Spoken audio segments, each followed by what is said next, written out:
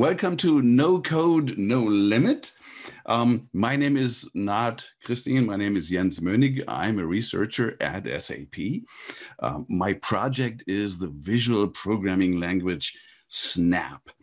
In this talk, I'll explore how live general purpose programming blocks can help model processes.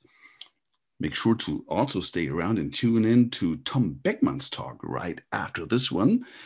Tom will report about his architecture that uses graphical blocks to scale up to large systems even. So we've come to refer to daringly ambitious goals as moonshots. Now, 2 generations ago, a young woman with her team of mathematicians and programmers accomplished the moonshot. I'm speaking of Margaret Hamilton at MIT. This iconic photograph from 1969, Margaret is standing next to a stack of printouts of the program she wrote for the Apollo guidance computer. Margaret's code literally put the first man on the moon. And in doing so, she also invented and defined the practice and term that we now refer to as software engineering. Margaret actually did not use a high-level programming language for this, but low-level assembly code. This is the name of the master ignition routine of the lunar module, Burn Baby. How cool is that? So it is our ambition to make moonshots possible in a playful way to program that was also invented at MIT for children. Now, serious adults will sometimes use graphical diagrams known as business process models. I've made a little prototype so we can check it out, how this would work. This would be how Margaret's manager would define a moonshot. So this is a start a process. We can make a task, call it. So this is going to be a bit cumbersome. Okay, this is how Margaret's manager might define a moonshot. So we could do, task liftoff. There's the next task that would be like land on moon. And then there's going to be another task. Of course, once we're on the moon, we're going to have to plant a flag. And for the purpose of this process, we'll terminate after that. So this is like a simple flow diagram, and we could spice this up with some data flows. For example, the liftoff task could have an output, we have a rocket, and that rocket would be needed to land on the moon. Once we're on the moon, that process could also have an output. For example, it'd be Neil, and we need Neil to plant the flag. And so this is starting to take shape, so we could also visualize that this is happening somewhere else, like on the moon, and kind of turn this into a waterfall project there. Here's your process, Margaret, go execute. And we can already see that this is useful to talk about maybe large ideas, but it's a little bit cumbersome to actually do something more spectacular in languages such as these. For example, it's hard to model an algorithm like a loop or something. So this is how we could refine the process some more to also consider the fact that there was an orbiter while the lunar module was on the moon. And so this is very high level, and we would have to refine this model a lot. And it's very likely that by the time we actually model the whole Apollo 11 mission, printing it out would well use up more paper than we've seen in Margaret's stack.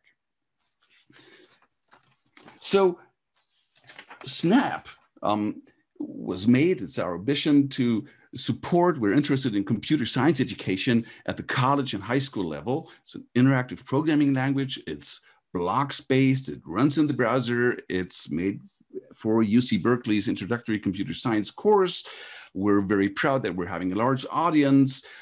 Sometimes we're popping in and out of even the, it's a little ridiculous, like the top 100 programming languages in the TIOBE index. It's free and open source for everybody. And it's not just me, there's a team, joint team at SAP and UC Berkeley. At UC Berkeley, there's my co-author, Brian Harvey. Then there's Dan Garcia working on curriculum, Michael Ball working on the back end. Here at SAP, we're also a team. There's Yatka Hügle and Bernard. Hi, Yatka. Hi, Bernard. And this is how we're building processes in. Okay, excellent. So here we're in the operators category. This is how a process or a procedure looks like in Snap, for example. And this is how an input, we can type it into a slot. So 6 plus 4 is 10. We can use such a block, such a process, a procedure as an input to another one. And this is how we would model a average of two numbers.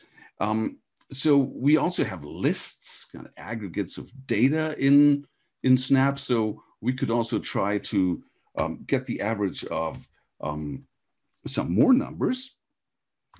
And how would we do this? So we have blocks, for example, that take other blocks as an input, higher order functions. So we could combine this list with the plus operator and we get the sum of it.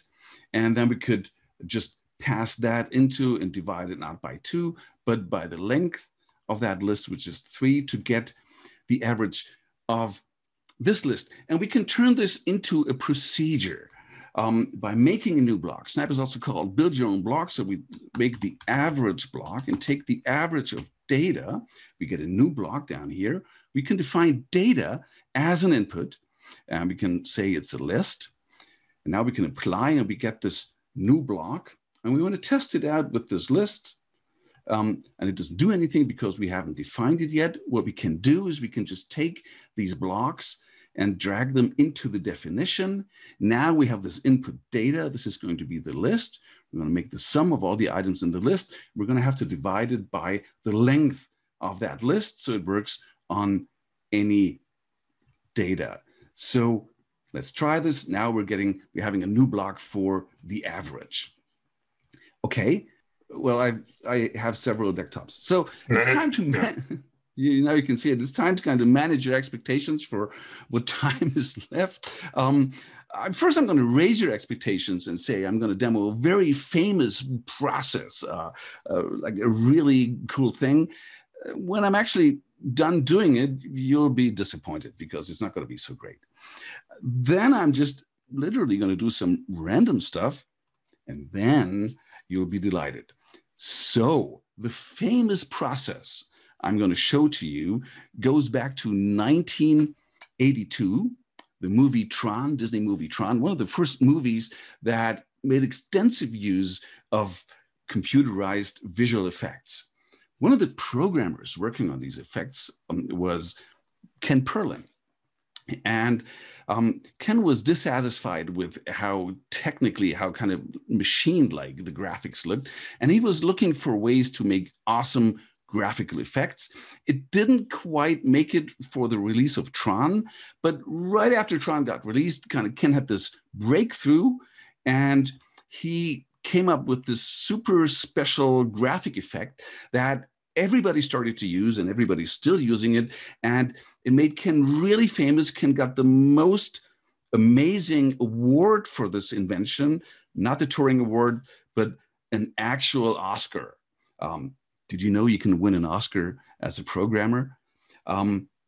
Okay, let me actually show you Ken's process. So you can see Snap again?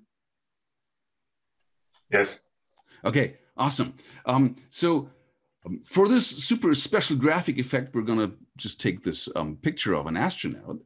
And I'm going to start with making a variable. I'm going to call it layers. I'm going to set the layers to a new list. In fact, I'm going to initialize this now.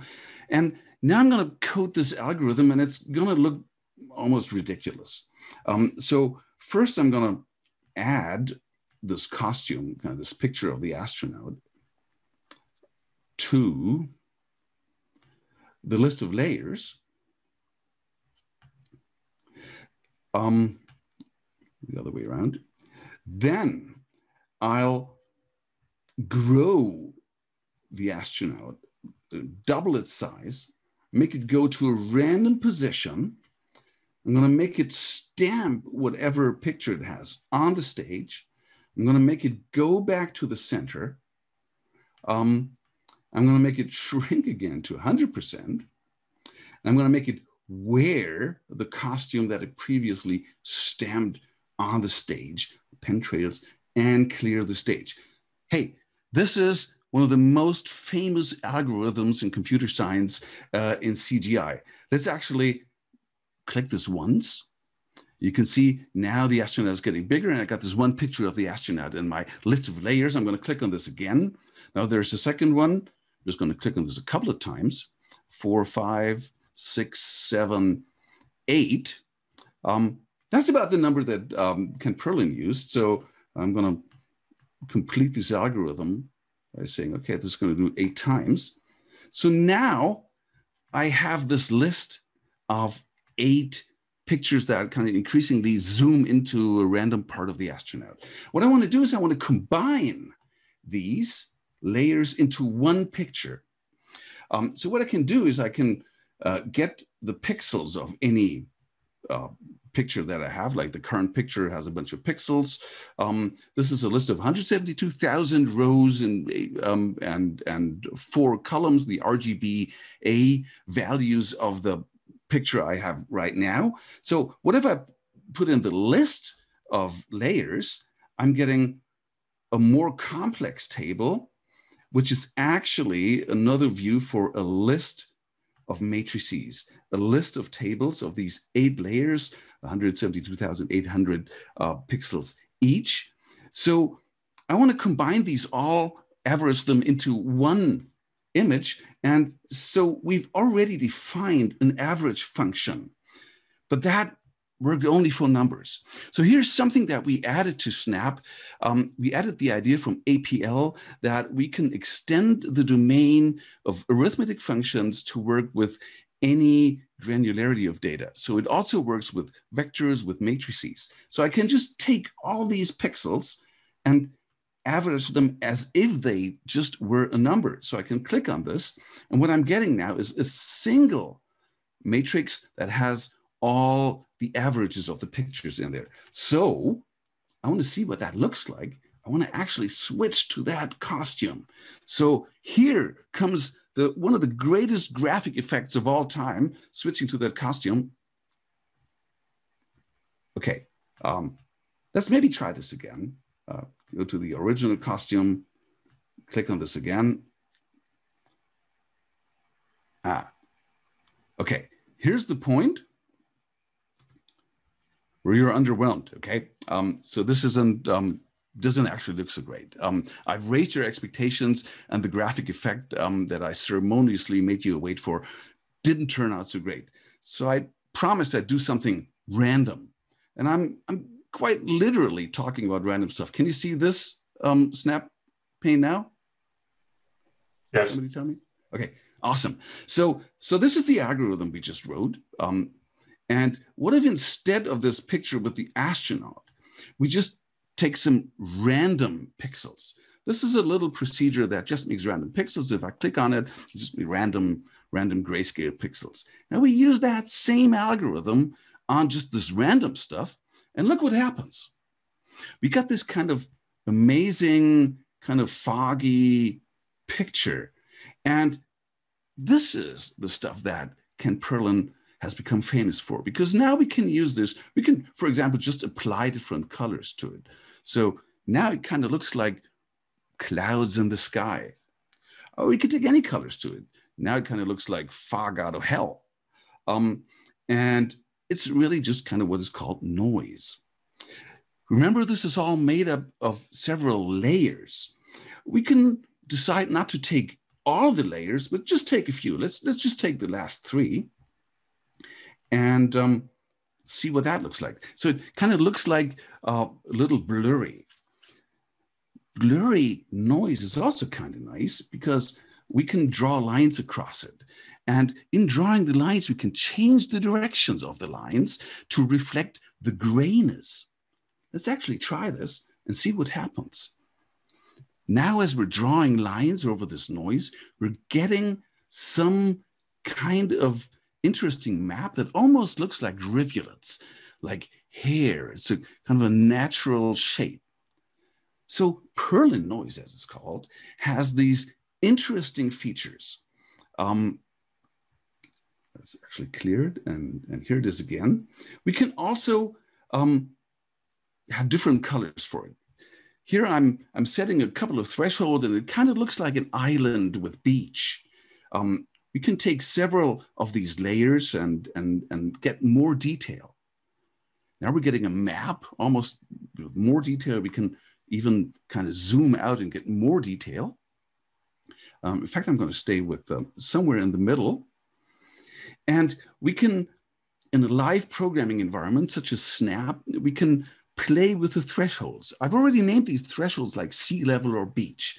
So in Snap, we have the ability to add input sliders and to re-execute a procedure as we're changing a value. So we can click on any number and now just drag this slide, and we get simulations, for example, of global warming or of rising sea level, of melting ice, things like that.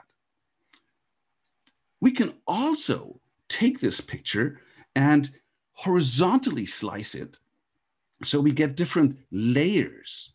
And once we're done with these different layers, there's this other property that we can render them isometrically, just on top of each other. And what we're getting is a three-dimensional terrain, a shape. And so Perlin noise lets us model all kinds of natural things like wood or water or things like that. And this is why it's actually cool. So see, I did promise you too much. So going back to Margaret and her stack of code, we already know that with lots of code, we can accomplish fantastic things like a moonshot. Now the idea is, what do we do when we don't have lots of codes?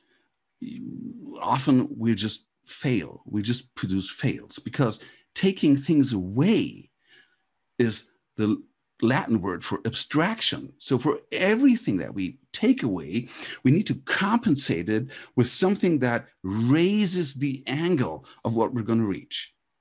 So the things that we can take or that we think about is, for example, structured programming, a high-level programming language that has loops and variables and events and objects. To further raise the angle, we're thinking about functional programming, lambda calculus, high-order functions that let us model control structures.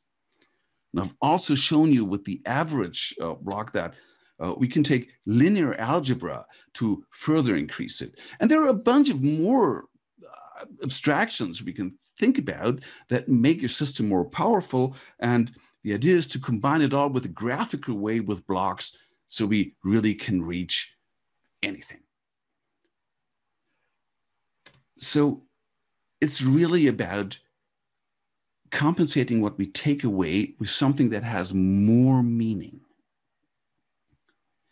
So I'm returning to the question, is it really no code? Kind of what I've shown you was very expressive.